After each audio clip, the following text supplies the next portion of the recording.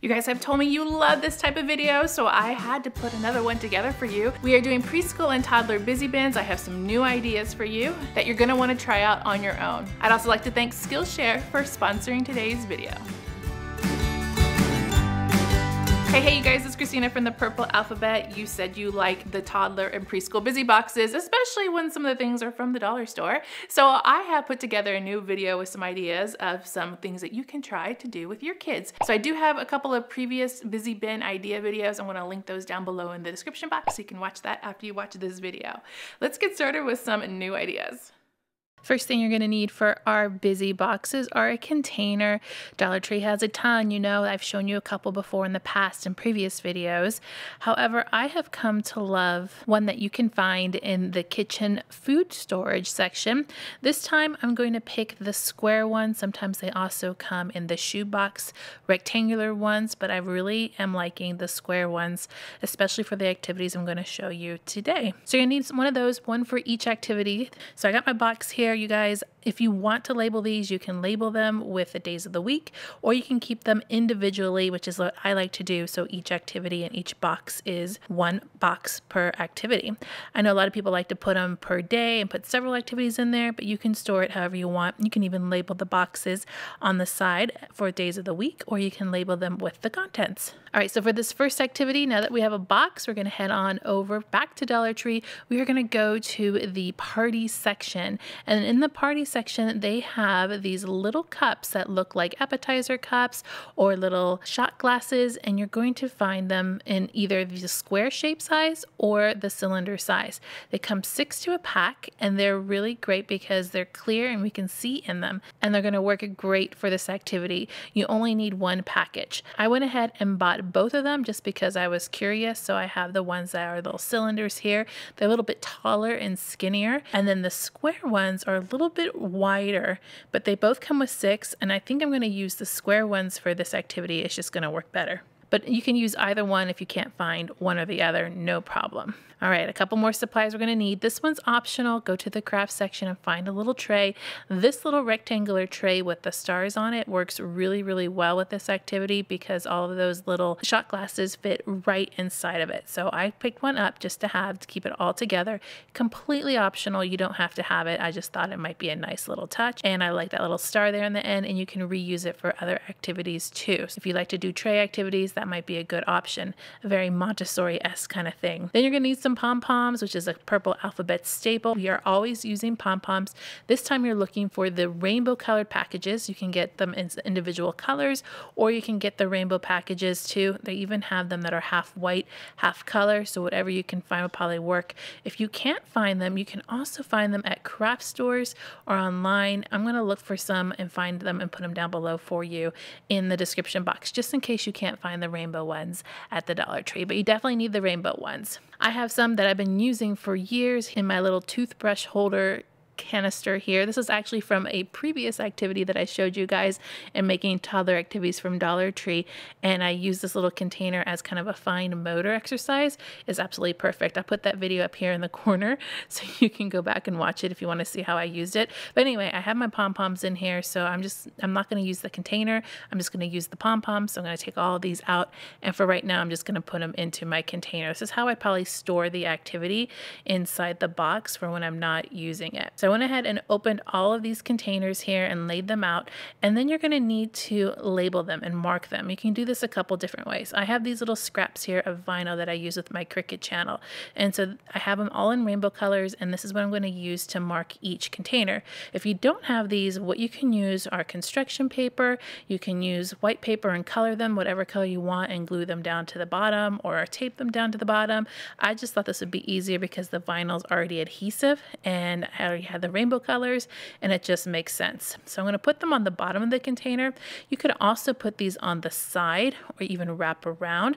That's up to you. I just think they look really pretty when they're on the bottom, and it makes the most sense. So what I'm going to do is peel these off, and I'm going to put one on the bottom of each container that corresponds with each color pom-pom that I have. And real quick too, if you guys haven't subscribed to the Purple Alphabet, I would love it if you were to subscribe to the channel. We do educational activities for kids, lots of ideas and inspirations to learn through play. We do hauls, a little bit of giveaways. We do lots of shop with me's, you guys, lots of shop with me's, because I have to show you where I find all the good stuff. So we go to Target, we go to, sometimes we go to Walmart, and we go to the dollar store especially, which is what we're doing in this video a lot. So I would love it if you would hit that subscribe button and join our Purple Alphabet family. Make sure to say hi if you're a new subscriber. All right, I've got all of my little things labeled here. I'm going to just pour out all of my pom-poms and set up the activity. What's really great is that all of these containers fit right into the tray perfectly. So I'm going to set all 6 of them up inside of here, and the cylinder ones do too. I'm going to set all of the 6 up here inside, and then this is a simple color match activity. So you're just going to take the pom-poms with your hands and place them in the correct cup. Very easy, very simple, and it's very colorful and engaging too. This is actually a Montessori inspired activity, and what I mean by that is in Montessori you do a lot of one-to-one correspondence and moving one object to another, and you do color matching very simplistically. So this is a very Montessori inspired activity that really works on that fine motor and hand-eye coordination while also working with color recognition. And the kids are going to be very engaged with this. My kids used to love doing color sorting activities, and I couldn't find enough ways to do it. And as you get older, if you want something a little bit harder, you can even replace those colors with the word label names on the containers instead of having the color. Makes it a little bit harder if you wanted to do it that way. Just extend it a little bit, you know? Now, if this becomes too easy, you can always add a fine motor component. I actually found a new fine motor tool over in that same section. They have these little plastic tongs. They come in clear, which are a little bit bigger, and they come in the silver. I actually wanted to get the silver because they have that little scoop on them, kind of like a spoon, and try them out. You can also find those tweezers I've shown you many, many times before in the teacher section over at Dollar Tree. Those would work well, but I just kind of like that these had a little scoop on them, and I wanted to try them out. I'm not expecting these to be wonderful 100% the best quality, but they're gonna definitely suit the purpose. So we're gonna try these, and this is a way to extend the activity to make it harder. So in this one, you're gonna be working on fine motor skills, and fine motor means those little muscles in your hand and working those tongs to pick up the pom-pom and then place it in the correct color. Now, feeling this, I can definitely tell it's not the best of quality. So I have a whole video of fine motor tools. I'm going to have to put it up in that corner again up there somewhere so you can check it out and get some ideas for some really great quality fine motor tools, because you definitely are going to need them if you're going to be doing lots of fine motor activities. So go and check that out, because there's a lot of ideas that you could use for that too. So I'm kind of working with this now, and I see that it's hard for the pom-poms to come out. Once again, it's not the best of tools, but if you're in a pinch and you're on a budget and you want something, this is definitely going to work. But if you wanted those high quality ones, definitely look at that fine motor kit video to get some more ideas. Now, when I put it back in the container, what I would do is I would actually probably just stack up all these cups. So I take out all the pom-poms here and stack all my cups all together. Then put all my pom-poms in my tray with my tongs, set it on top, and put my lid back on. Definitely show and demonstrate your kids how to use these before they actually get to play with them, and that way they have an idea of what they're supposed to do. Definitely give them a quick demonstration, and that will save you a lot. Love these little containers that you can stack them and everything too. They're such a great size and can be reused. This one is actually from a previous video. Do you recognize it, you guys? This was in my last preschool activity videos, and it's a whole bunch of candy sprinkles. If you missed that video and want more ideas, go back and watch it. You guys gave me some good feedback on that. But I'm going to repurpose this for this activity video and do something different with it, because I like how you can recycle and reuse materials in different ways. So over in Dollar Tree, you go over to the kitchen section, buy the spices, and find the jar of sprinkles. Now, in my last video, I only used one, but in this video, we're going to use a couple more, and you can even use more than what I'm going to use right now. All you need to do is dump it into the container. So like I said, this one has just one of these containers inside of there. And then I'm going to add, I think, probably 2 more of these just to give it a little bit more. I think I could add more than 2 if I really wanted to, just to make it a little bit more deeper, but 2 or actually 3 in total, seems to do the trick. Then you're going to go over to the craft section. If you haven't already gotten these, you don't need these. You could use magnetic letters if you have them, wooden block letters if you have them, but these are chipboard numbers and they're in the craft section. You get a whole set, and we're just going to bury these into the sprinkles. Just kind of cover them up and put them inside there. And so you can do the whole set of numbers, you can do a couple of numbers, it's up to you.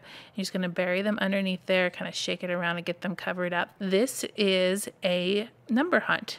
So you can go in and find them and search for those numbers and this kind of like sensory bin thing that's actually taste safe. And of course, if you have a kid, you guys, that is still oral, that is still putting things in their mouth, please supervise and use your own discretion on whether or not these activities are suitable for them, because you really want to make sure safety is a #1 priority. Montessori-inspired activities generally use a lot of small items. Just be very, very careful on that. Now, you guys sometimes ask me what are sensory containers and sensory bins. So sensory can work a couple different ways. Here we have the sense of touch. And so you might have a sensory sensitive child who doesn't like to touch things. Usually it's more gooey things or rougher textures, and the sensory bins are there to help desensitize them with all of those sensory things that we encounter in our world. Plus it's fun and it's play, so you can work with this and let them touch the sprinkles. It's probably not going to be as threatening as, you know, slime or something, but it's a really easy way to involve those sensory components when they're learning and playing. And plus we throw in the numbers in there and we're learning about numbers too, and working on calling out those numbers or finding them or pulling them out and naming them. You can even match them to some flashcards if you wanted to. That would be a good idea too. Then if you wanted to, you could of course add in those tongs, and this is why I got the ones that had the little scooper on the end, because then you could scoop up the sprinkles and play with them that way and dump them back out. So it's a little bit more difficult to use these tongs. Like I said, go for those high quality ones if you're going to have a fine motor toolkit, because you'll thank me for it. But these definitely work. Not the best, but they do work. And then they have that little scooper on them so you can scoop up some sprinkles and pour them out and just have a lot of fun. And now for some number cups. So these were also in that same section, but I also been seeing them in the graduation section. They are a set of plastic cups with lids. You can also find them in a different plastic with white tops. This one has 10, so just make sure you have 10 because we're going to be working with some numbers. You're also going to need some, like a Sharpie or maybe some stickers. I have the sticker sheet that I have. Dollar Tree has number stickers too, but I didn't need them because I had these. We're just looking for the numbers so that we can label our cups. So this is going to work really well for me. Then you're going to need something to count with. You can use little erasers or even these wooden beads. I thought would be fun because they are rainbow colors and you can use them in other activities. Once again, be very mindful if your kids are oral and putting things in their mouth. You don't want to play with this if they're going to do that. But I love these new wooden beads. And I actually have my own beads. I have some little pony beads here in some really pretty jewel tone colors. So I'm going to use these for this activity, but you can use what you have at home, or you can get some of those beads from the Dollar Tree or even erasers. So let's separate all of these cups. I went ahead and labeled each lid of the cup with a number sticker. Like I said, you could use a Sharpie if you wanted to. I'm going to set up all the cups here. You can do them in a row all the way across. That should probably be the most logical way, but for the camera here, I'm going to set them up kind of so you could see them all set out. So the number lid is going to go right next to the individual cup, and I'm going to put them in a numerical order. Now that we've got that set up, we can take our beads and we can demonstrate to our child how to do this. Another Montessori inspired activity where you take a bead and match it up to the number symbol. Now I'm very quick here because I'm an adult and I know how to count, but your child will take a lot more time in figuring this out and going in order. So we have the 1 and the 1 bead. We have the number symbol 2 and 2 beads, and all the way through the cups until you get to the whole activity. Now I'm putting a whole bunch of beads in my hand at once and counting them in the cups, but your child is supposed to take 1 bead at a time using their pincer grasp, another fine motor skill, and placing it into the cup one by one by one. And so you'll have to teach them that that's how to do it, and that helps prevent any errors and getting messed up. And plus it's hard when they have all those beads in their hands and they're not exactly good at using those fine motor skills. So you'll just go ahead and fill up all of the cups until you get to the end. If you have a child that this is new to, you can start with half the numbers, maybe go up to 5, maybe go up to 3 and add more numbers as you go along. So this is an exercise that does take some time, especially when they're just learning. So just keep that in mind and don't get frustrated if it's taking them a little bit longer than you expected. You can also make this more difficult in using these cups for adding. So you can add 2 cups together and count all of the beads together to see what those 2 numbers equal. Same thing with subtraction.